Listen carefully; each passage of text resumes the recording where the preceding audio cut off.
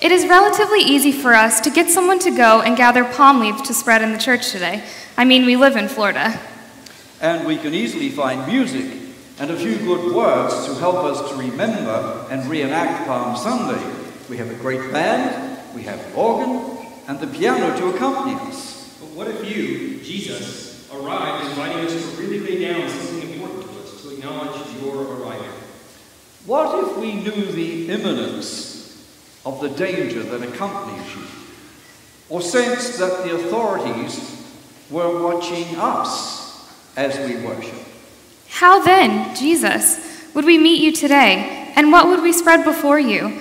How would we regard humility from the one we hope will save the world?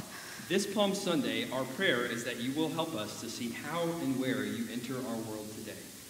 And you ask us to lay at your feet. And how we may welcome you.